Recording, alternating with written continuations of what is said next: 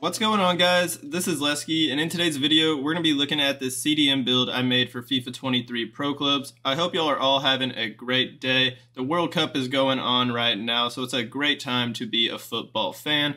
But looking at this build, we're listed in the CDM position, 6'4", 174 pounds. I wanted to make this build feel like more of a deep-lying playmaker build, kind of like Xabi Alonso or Busquets, something of that mold. But then on top of that, we have very good physical and defensive ability, but the passing, the vision, the long passing, short passing are very solid. So you can make some killer passes over the top to your forwards or just start the attack for your team as a holding midfielder. So I like this build a lot if you're going to be in the CDM position and you still want to help out on offense and contribute and make some nice passes. This could be the build for you. And also the dribbling is pretty good. CDMs have low dribbling, I noticed, to start out, but I did focus on upgrading the dribbling so you can feel comfortable on the ball, which will help for playmaking. So we're 6'4", 174 pounds. Preferred foot, that's up to you, and make sure you are in the CDM position. Let's take a look at the perks. With the first two perks on the build, it was a pretty easy decision. I went for both of these passing perks, Precision Pass and Threaded Pass. Precision Pass will help for those normal A and X passes on Xbox and those X and square passes on PlayStation, while Threaded Pass will help for through balls on the ground, over the top, all that type of stuff. It'll upgrade your vision, which makes your through balls better, and both of these perks will give you the 5-star weak foot ability, so you don't have to worry about what your weak foot is on the build when you're making passes. It'll also give you the flare trait and the swerve trait. So I really like both of these perks, and making this build a deep line playmaker, it only makes sense to put these two passing perks on this build. And with both of them on, and our passing stats are already really good on the passing page, the passing is phenomenal, and you can rack up some assists with this build and make some beautiful passes. For the third perk, you could switch this one out if you want. Some of y'all might be thinking, this is a CDM build, why don't you have any defensive perks on? But this build already has really good defensive stats on the defensive page, so I didn't go for any defensive perks, and I decided to go for Skill Dribbler and making this build feel better on the ball. Like I said, dribbling for CDMs are just not very good to start out, and I wanted to upgrade the dribbling a good amount. So even though we have the dribbling upgraded quite a bit, the dribbling stat is still pretty low on this build. So I wanted to go Skill Dribbler, and then it'll upgrade it a good amount and make you feel better on the ball when it comes to dribbling. It'll also give you the flare trait. So if you want, you could switch this out for a bunch of stuff.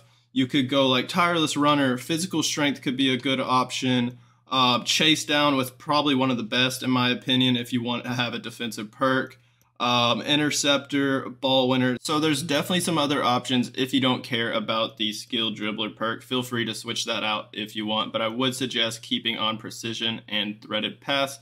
Let's go over to the skill tree. Alright guys, so looking at the physical page first, I went for the Bull archetype to max out the strength on this build to 94. And if you're on the new gen version of the game, this will help get you the lengthy accelerate run style. But if you're on the old gen version of the game, you really don't have to worry about that because there's not any different run styles, accelerate run styles like the new gen version. So on the left side, you're just going to go down to the Bull archetype and then get this reactions. And then on the right, just get some stamina, +5 stamina to get it to 89. And then we're going to get this +4 reactions. Some of y'all might want to upgrade the stamina more. So if you want to take some skill points somewhere else off the build, then you could. But I feel like 89 stamina is pretty good for a CDM build. You don't need a whole lot of stamina, and 89 is really high, to be honest.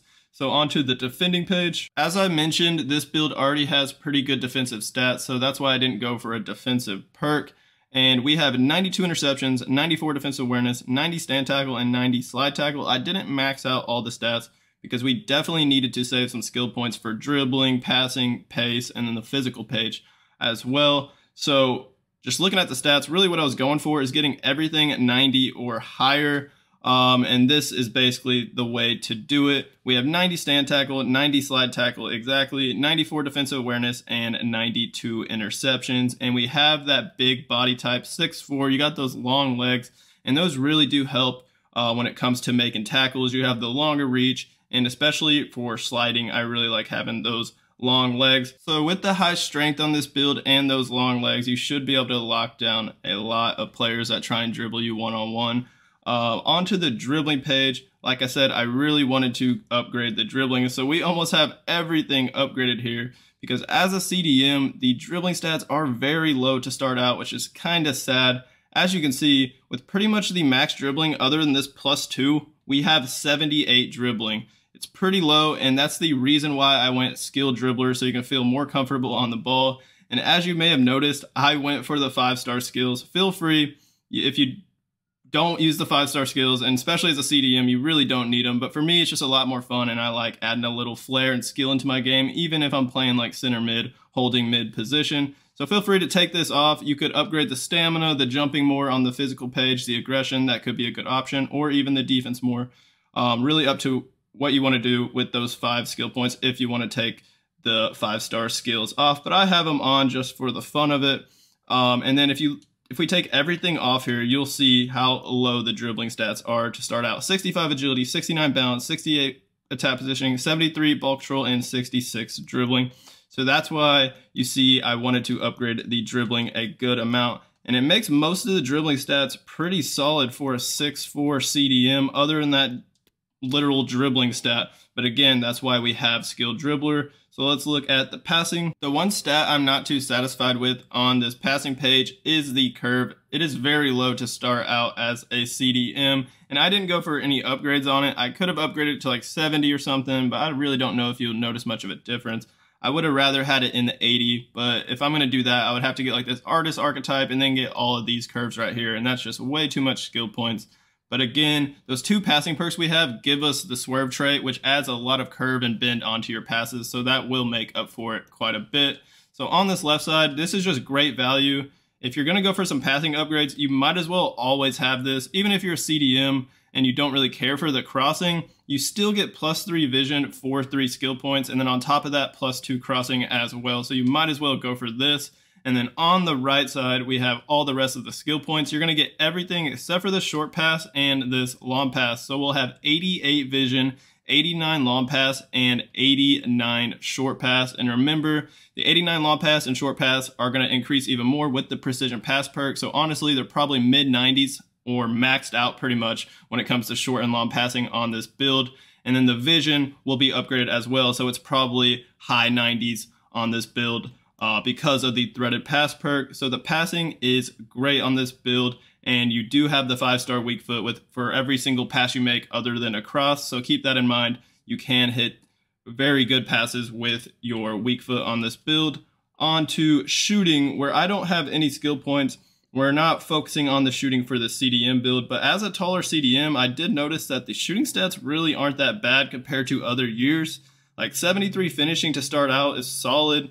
80 heading accuracy, 75 shot power, 74 long shots, 65 volleys. I actually do think I scored maybe like once or twice with this build, so it is possible even though the shooting stats aren't amazing. Let's go to the last page, which is pace. I went for the max sprint speed on this build at 91 and then left off the rest of this stuff, 3 of the stuff right here on acceleration. For 10 skill points, you get +5 acceleration. I felt like it's not really worth the 10 skill points. You're not going to notice much of a difference between 75 acceleration and 70 in my opinion. But if you want to, you could do that. You'll just have to take some skill points somewhere off the build, like the skill moves and then maybe something else. I don't know. But this pace really wasn't a problem, especially if you're on the new gen version and you have the lengthy accelerate run style. That will help a lot, especially when you're running without the ball on defense and trying to like chop people down. And that's going to complete the build video for this deep lying playmaking CDM build. Let me know in the comments if you give this build a try. Hit that like button on this video for me and hit that subscribe button on my channel if you haven't already. We're getting very close to 6K subscribers, and that'll be a nice milestone to hit on the channel. So thank you guys for all the continued support. I really do appreciate it. As always, y'all have a great rest of y'all's day, and peace out.